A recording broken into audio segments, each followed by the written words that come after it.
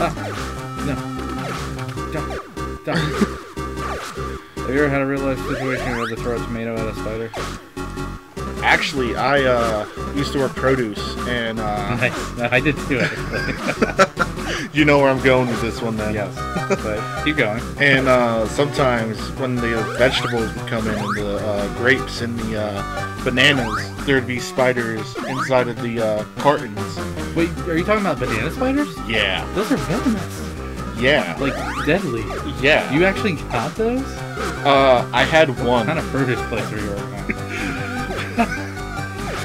No, it There's no quality control, they're just like spiders. No, like I don't know if it was a banana spider, but it was huge.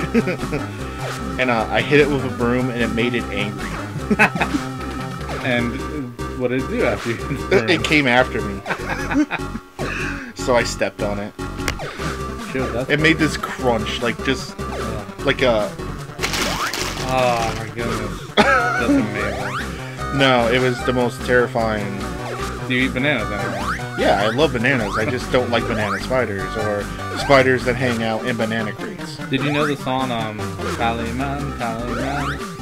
That's about banana spiders. Is it? Yeah. Daylight come. Daylight come and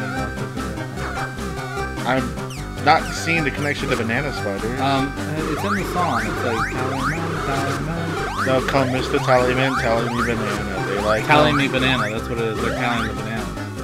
And it's about the spiders. 6 foot, 7 foot,